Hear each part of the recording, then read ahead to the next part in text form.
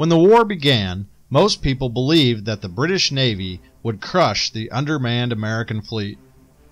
The Continental Navy used fewer than 100 ships throughout the war, but captured or destroyed over 200 British vessels. How did the Patriot Navy manage such success? Much of the success was due to a man now known as the father of the United States Navy.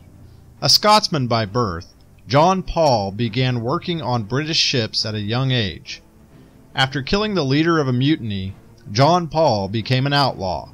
He changed his name to John Paul Jones and fled to the American colonies.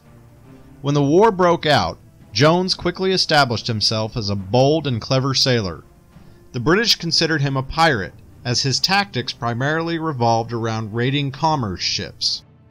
In early 1778, Jones captured 7 British ships and defeated a Royal Navy sloop in English waters.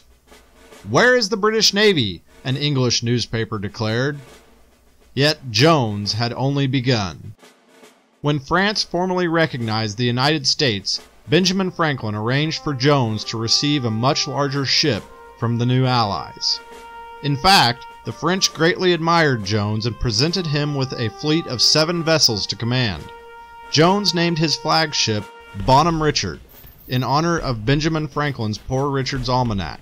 The Richard carried 40 cannons and a crew of 380 men that hailed from 11 different nations. With his new fleet, Jones tore through the English waters, capturing 17 merchant ships and 500 prisoners. The British people were in an uproar, but Jones' most famous moment was yet to come.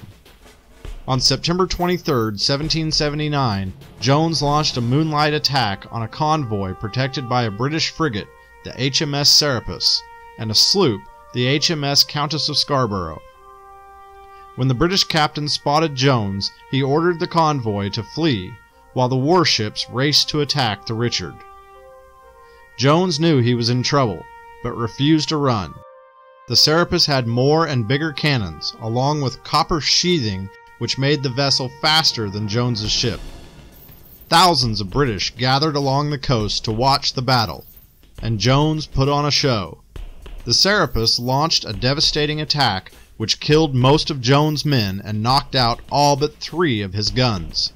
Many of Jones' officers begged him to surrender, and one made a rush to strike the Richard's flag, which was a signal of surrender. Jones clobbered the man with a pistol, rendering him unconscious. Jones, who had been manning one of his 3 remaining cannons, brought the Richard around and rammed the Serapis in an attempt to board it. As the ships locked together, the captain of the Serapis shouted, "Has your ship struck?" Jones roared back, "I have not yet begun to fight," as he blasted another cannon at the Serapis's main mast. One of Jones' topmen eventually crawled onto the Serapis and dropped a grenade into the powder supply, setting off an explosion that knocked out all but 4 of the British cannons.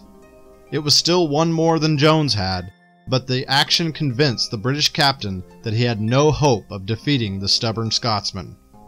The Serapis surrendered to John Paul Jones. As the Bonhomme Richard sank, Jones sailed the captured Serapis to Holland to be repaired.